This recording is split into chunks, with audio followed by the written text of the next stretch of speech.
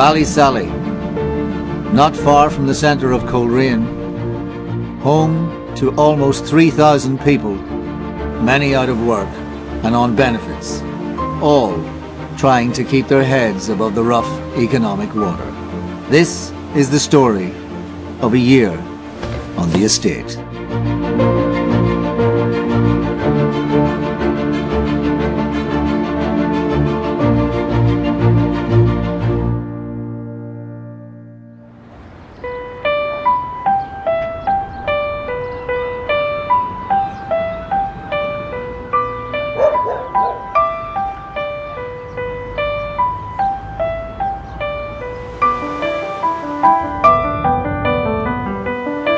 Today is Emma's day. Emma, we're just going after you.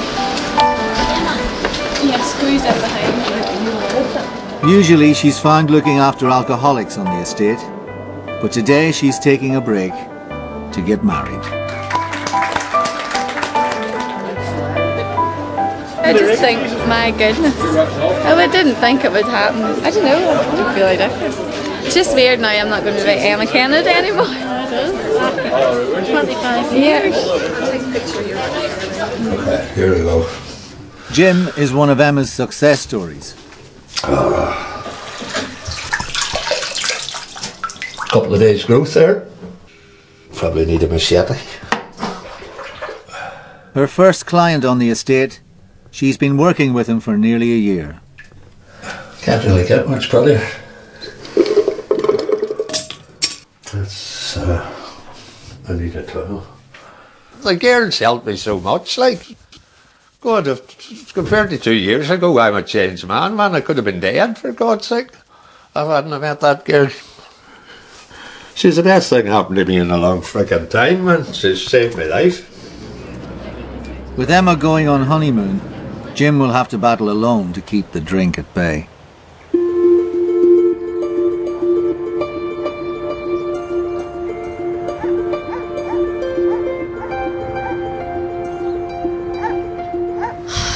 I don't know, I couldn't live in an absolute tip, I just can't do it. That started whenever I had Shane. Single mum Emma's waiting for a delivery. She's bought some wood for a new fence.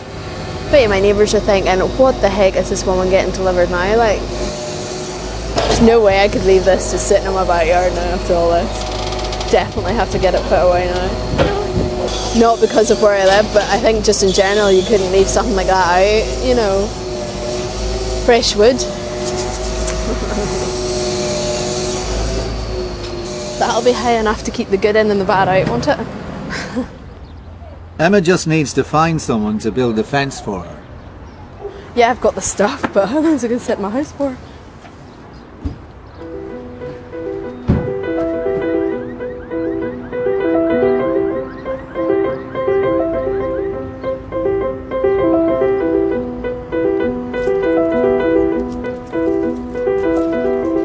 How about you, lad? Too bad. Unemployed joiner Knowles dropped in to see Kyle. Yep. Oh, you can't get a fucking dog. You can't look after your fucking sale. Yeah, dog. Kyle's bought a new dog called Poppy to keep him company. Well, it gives me something a bit of responsibility, like. It's not so good whenever it's fucking up early hours in the morning. You hear it getting up off its wee bed, its wee cushion in the room. As soon as you hear it getting up off it, you have to be up like a shot and take it out. Oh, it's that fish of his. It's that fish of his. Push on him, push on him. What's wrong with you? You're really fucking terrible.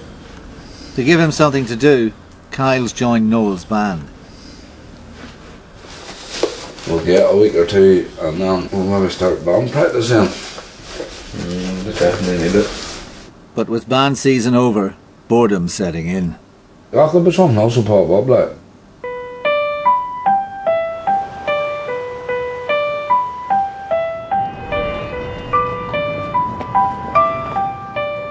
Denise has taken time off work to bring daughter Lauren to hospital. This is before she was even born. They asked us what we wanted to do. Can I text Daddy, see what he's doing? And they sent this guy, I remember they sent this man in, and he started to talk about terminations. There was just no way, because we'd waited for so long, and there was no way. That wasn't even. Mummy, that wasn't even an option. Show me?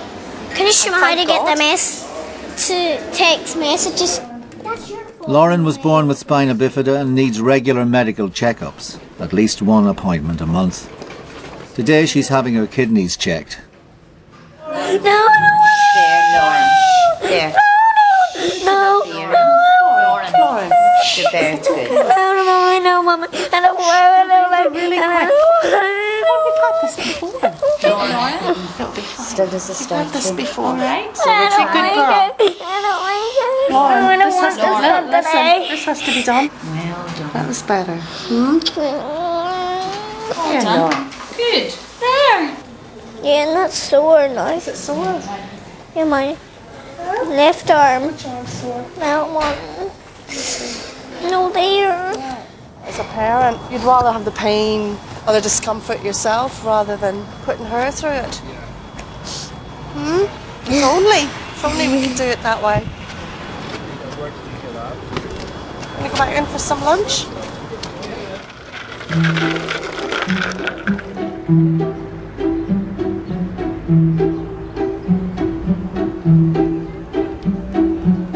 That's my ma. This is me in Donegal. My dad was born in Donegal. Now that's a fine wee boy. Blonde hair, the life in front of him. With Emma away, Jim's still managing to stay sober. A couple of years ago I couldn't held that like that, you know. He struggled with alcohol most of his adult life.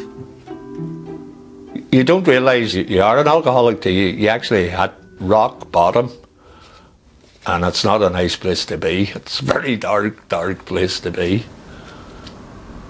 Jim's drinking reached crisis point after a bad breakup with a girlfriend. I was looking for help, but I never got further than the first bar, really. There'll be always that thing in the back of your head saying, go on, take a wee drink, but no. I'm going to make this my first year without a drink. It's good now. When I get a year, wow, the world's your oyster, I reckon. So look at that there, look at the beautiful sky.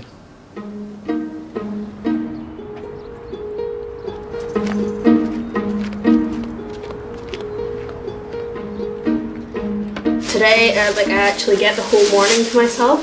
So I go to work. That's very uncommon. That doesn't usually happen. It's hard to think it's Ballysally, like, and you're living here and going surfing and stuff. Not a bad life. All you'll see is me falling on my ass. Emma moved to Ballysally with her daughter Shea after her marriage in Canada broke down. And that's how it goes. Emma never fully reaches her potential. Whenever I left Canada, I lost everything. Car, savings, money, everything. Job. You know, and yes, I did come back with Shea and that's awesome, like. But I learned my lesson, now I'll never do it again. After months on a waiting list, Emma was eventually given a council house. 3 years on, she's just beginning to settle into life on the estate. I was a wee bit worried that I would have horrible neighbours, you know, that they would party a lot, that, you know, Shea maybe wouldn't be a good situation for Shea. Yes, I'm surrounded by kids and other families, but maybe it's not opinions that I want my daughter to have, and that would be something that would concern me, but not as much anymore, because I think it's more so up to me now what she's exposed to, no matter where I live, whether it's in Ballysally or not. Right now, I'd like a fence in my front yard. I want to know who's talking to my child. I don't want my 3-year-old to be running the streets at 4 or 5 even. You know, I want her in a controlled environment where I can supervise her, that I can see who she's playing with, where they're from, who their parents are. Before, that maybe seems a wee bit over the top, but to me it's not.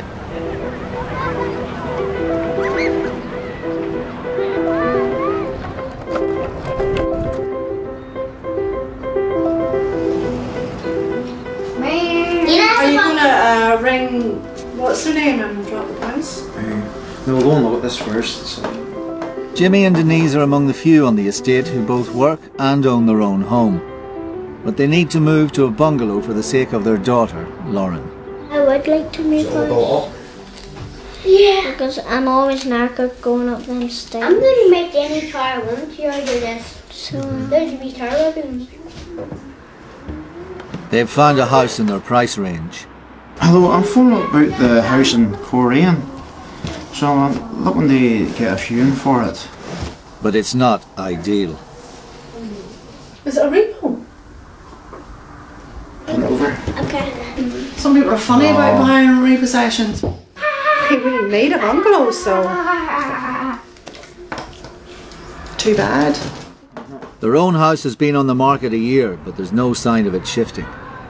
We need to move. She's getting bigger and heavier, and those stairs are killing us.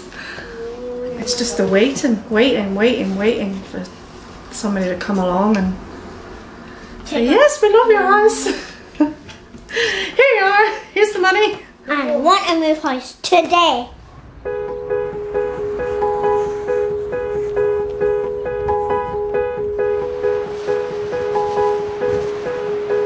You'd be lying in the house doing nothing. Or else you could be out here fishing, something to do. It's boring lying in the house for so long. Kyle's been unemployed for 3 years. You've some good weeks and then other weeks are fucking bad weeks and you've no money at all to do nothing. You can't even get out fishing because you've no money, so kind of fed up with not having money. With plenty of time on his hands, Kyle is starting to regret a squandered youth. I've a brain in there somewhere, but I just never really stuck at school too much to stick around and get my grades, so it sort of holds you back in the job just. I kind of regret it now, like. Still count as grades, like, even if they were crap ones. I was down signing on there Friday. A couple of jobs were there, but you needed too many GCSEs and stuff for them, which I don't have. So there's only one other one, that was McDonald's. So I thought I would try it. It's not something I would really like to have went for before. Sometimes takes starting off in a crappy job to end up getting a good one, so you just have to persevere with it. Money's money. If you're earning it, it's better.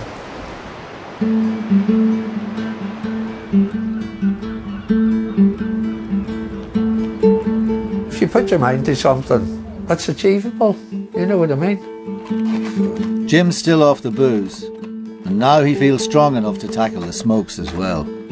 Willpower, that's what it takes, you know. I'm going to roll a cigarette. You can't start the patches to tomorrow anyway, you see. And there's very little tobacco left. In fact, it's dust. John Wayne used to roll them on the horse and do it by his, one-handed roll. I used to be able to do that, but I can't do it anymore. The drinks made me shake too much. But the doctor says the shakes might never go away, but, not as bad as they were.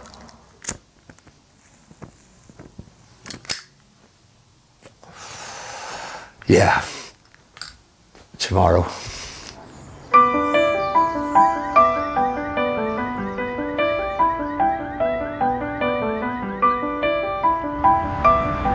I went for an interview in McDonald's, and like he says in the interview, there was probably about 200 people in for it, but he said he'd let me know, because there was ones in with degrees and stuff for it, and they have to look at it as if them boys are only going to stay there until they get something better.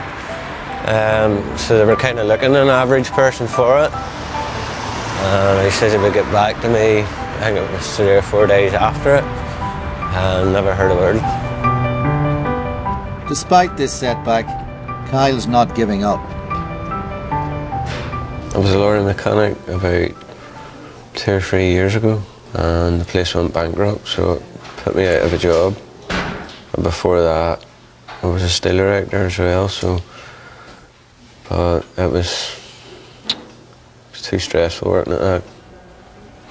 I can't really go to anything too stressful because of my anger problems. Like, I can't listen to anybody shout at me too much. Yes, I can get told what to do, but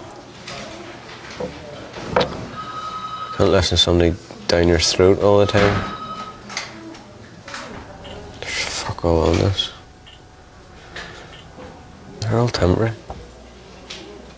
If nobody wants to come off the dole onto a temporary job that you're only going to be at for a couple of weeks, and then you have to wait another 13 weeks to get back on the dole again, it's stupid.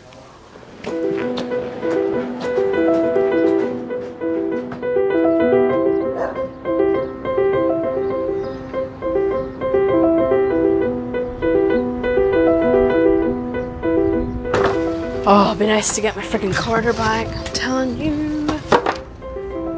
Emma's finally found someone to build her fence.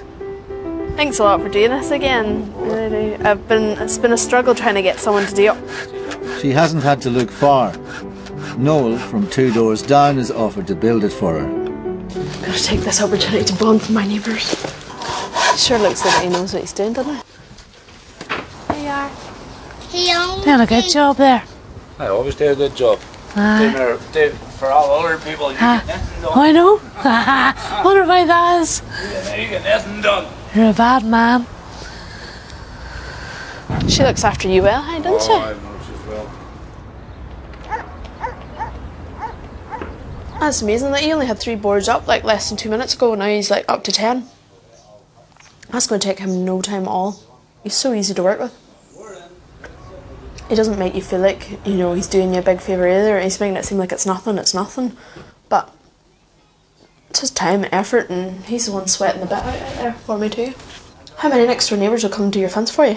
What money? I'm enjoying a bit of trade, like that.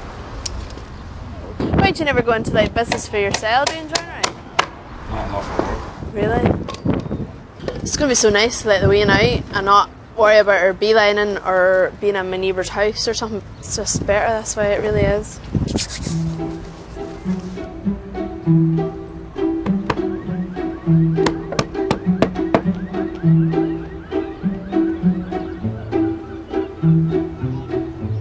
You have 3 new Well, that's not too bad. 3, I thought it was going to be like 10. Emma's honeymoon is over. Oh, I'm married now, yep. That'll do. Well, sure, I'll speak to you then later on in the week, okay? Bye, bye. And it's back to business as usual on the estate. What Jim's doing today.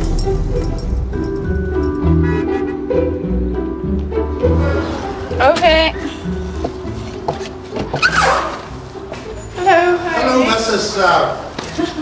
I'm still calling. Jim's had a setback in his battle with the booze. So are you still on the anti-abuse, not on the anti-abuse? Oh, fairly. Oh, I can't sure I've been drinking, Emma. Have you? And are you going to stop? This is definitely it. I can't. Because you're looking really well. Paula, do you know. think so? I think I look fucking awful. No, I think you're looking really well. Do you? You look great. You do. You're looking really well. I thought I looked terrible. No, you're looking really well. But then you're feeling terrible, Jim. This is definitely it. It's a big step for you, you know, to recognise, right, this is enough. So when can you start your anti-abuse then? Thursday or something? I have no idea what day it is. Neither did I, Jim, so don't worry. See, when you're off a couple of days, I was thinking it was Friday there for a minute or two. A lot of the people I work with have absolutely no one, and would have had nobody until I came along. And although maybe, yes, they're still drinking, they're just maybe not drinking as much, or they're doing wee extra things that to us we just get up in the morning and just do, like cleaning the house or even just personal hygiene and just small things like that. It's good, you know, going out and at least, you know, you're helping people.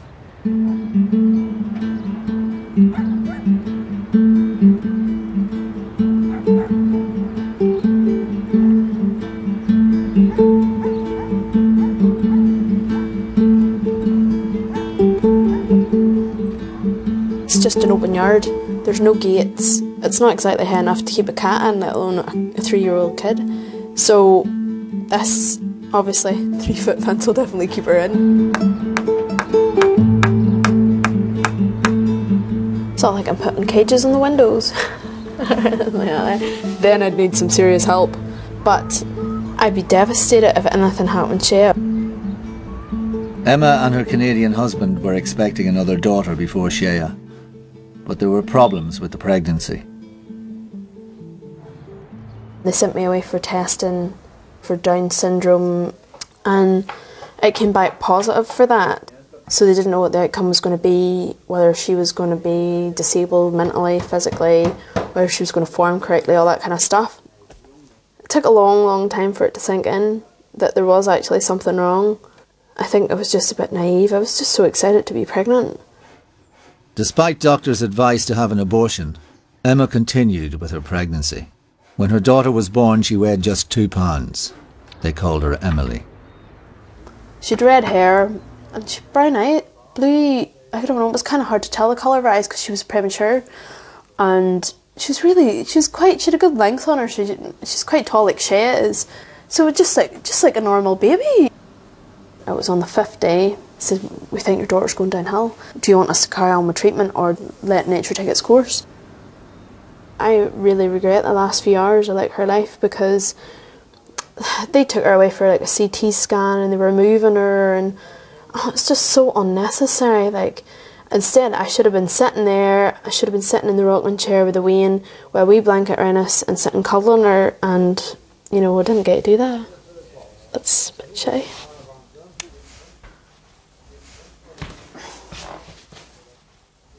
We bathed her and dressed her before she was sent off to the crematorium and stuff, but that was horrific. You know, I had one opportunity after the C-section was done and they took her to the special care unit to hold her, but she had so many chips come out of her and everything, and I said, no, I can't, I don't know how to hold her because it's my first baby and all these tubes and stuff, and it's so just overwhelming, and you don't want to hurt them, like. Oh. I guess that's things you gotta live with. Those choices. Sometimes I guess like I might be a wee bit OTT, but I don't think this is over the top. They didn't come all this way and do all this and have a second opportunity with my daughter to kind of mess it up now.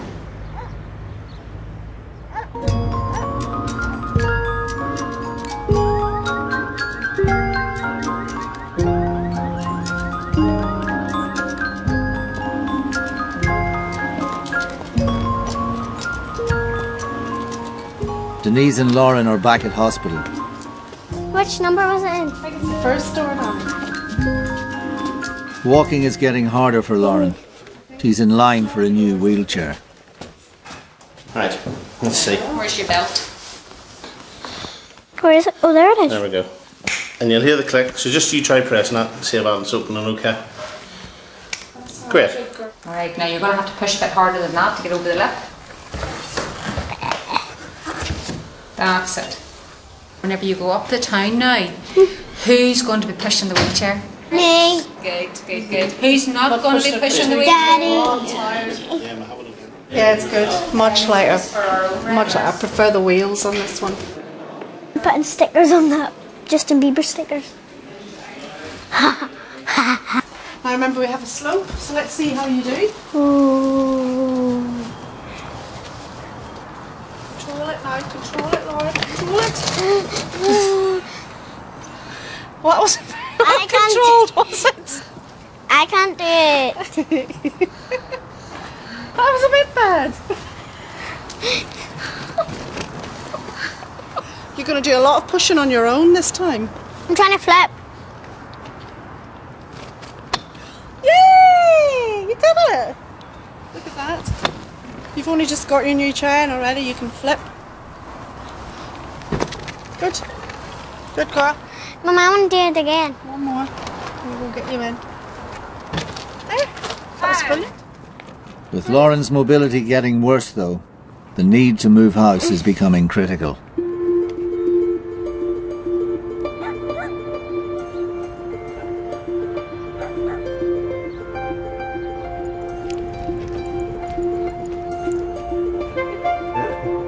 Things are looking up for Kyle. He has a new girlfriend, Annie. So I started chatting through Facebook, and then she was down in Coleraine every now and again, so we just agreed to meet up. Annie's convinced him to turn his back on his bachelor ways.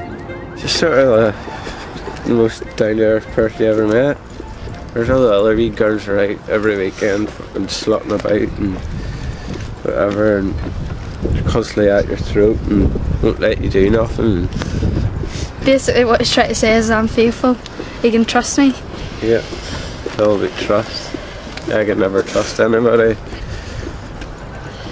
I'm 23 and she's 16. All my friends have been settled down for years. I was always the girl that liked to go out and party and enjoy myself and not get settled down, but after a while that started to get a bit boring.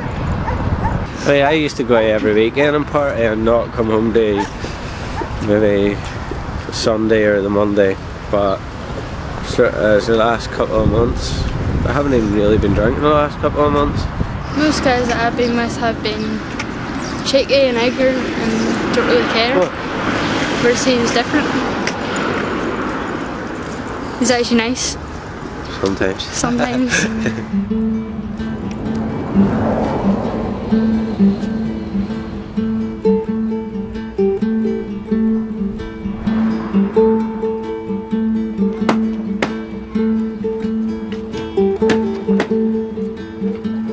I can't believe how quickly you did it, to be honest. Now I know you're a carpenter, you're done for now. I've got a curtain pull I need to put up too. Aaron, curtain pull, you're the expert. Get me 2 hinges and a lock. I'll have your wee gate on the morning, that'll be a whole lot done. Sweet. Shea has arrived to inspect Noel's handiwork. What's he doing? What do you think, Shea? Is it big and tall? You try and climb that fence now, missus. No. No, get off that. Like this? She'll hardly break it. What do you think? It's pretty. Is it pretty? I bet you that's just what Noel wanted to hear. It's pretty.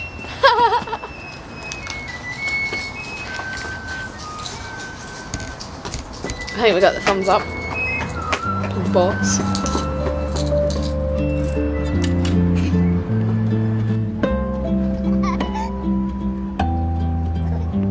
Next time on the estate. I'm just glad somebody's coming to see the house. Try and make the house look a bit, neater and make the rooms look bigger. There's so much junk in this house. We're hiding it in my car. I'm not alright there, man. You will be okay, man. I have a Stanley knife in the house. Cut the jugular, the fuck. I better not do that. I have so much hairspray in my hair.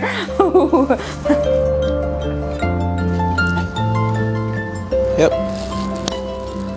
How about it was down in price too?